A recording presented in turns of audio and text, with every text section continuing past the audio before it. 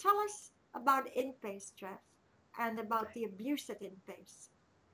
A very interesting place. I don't know if you noticed the other day, Google Earth suddenly started displaying the INT Base in 3D. And so you can now, if you go on Google Earth, you can now see the INT Base in 3D, all the buildings and everything. So I went on there and I looked at that, and oh my God, did that bring back some horrible memories. And I was talking to somebody who left the base years after I did, and they reminded me of something. They said, do you remember that feeling of death that hung over the base?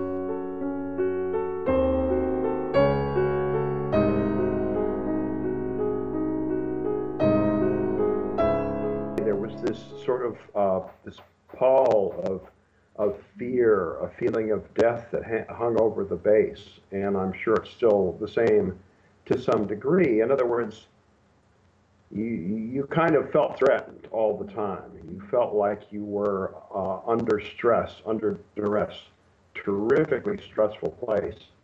You were always being watched. And I had somebody watching me, always, 24 hours a day. I had to have a buddy with me. I had someone shining a flashlight in my face at night while I was sleeping every 2 hours to make sure I was still in bed. I drove off of the property on a motorcycle. Within 30 seconds of me leaving, I was being followed by an SUV that belonged to the security personnel there at the compound. All of the other staff were encouraged to, well, everybody was encouraged to write knowledge reports on all of the other staff.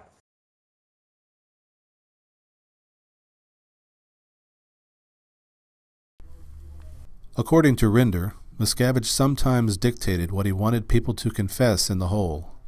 Other times, the managers pushed one another to confess.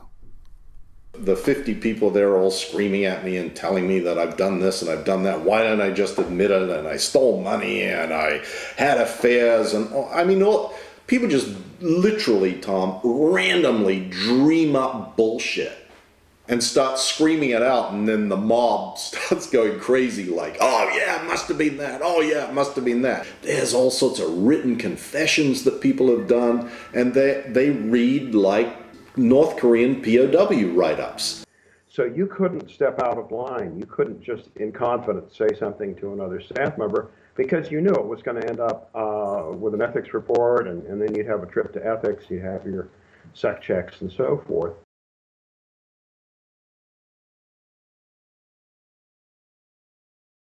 I was supposed to leave on a plane, and within a few hours of the plane leaving, I was told that I couldn't leave unless I had gone on their e-meter and done a security check.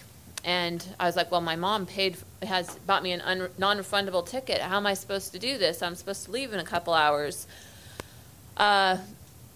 They said, well, you can't. If you do, you're gonna be subject to justice when you come back. That basically means that my position in the organization that I was in would be negated. It meant a lot of things to when you're in the C organization. A justice action's considered scary. Your mail was opened. Any mail from family was opened, and make sure that that they weren't disaffected or disinfected, as we say. And your mail out to your family was censored, so you couldn't say anything bad. It had to be all good roads and good weather. Yeah, everything's great. It's wonderful here, and so forth and so on. And calls to family were discouraged, but if you had to make a call to the family, then there was always an ethics officer or a security guard on the phone on another line, unbeknownst to the person you were calling. They would think they were just talking to you. Really, they were talking to you, and the security person was listening in to make sure that you didn't say anything wrong. That was just the ongoing thing. And then there was the constant threats. Because, well, for one thing, you're not getting much sleep there. The last 2 years I was there, I think I averaged 4 hours sleep a night. When I left in 2005, I was averaging 3 to 4 hours sleep a night, and in some weeks I was putting in over 130 hours a week. Extremely sleep deprived, and the food was not that good. In addition to lack of sleep, there's also lack of proper nutrition, and the meals that are being prepared there, and the facilities to support the staff that work there are very, very mediocre. They had this team share system, which was something that Hubbard had devised, and it was supposed to give everybody a sort of a incentive to do better. Well, the incentives were all negative. It was take away your days off, your liberty days. It was take away your food, so you had to eat beans and rice. And on up to taking away your berthing, where you had to sleep under your desk.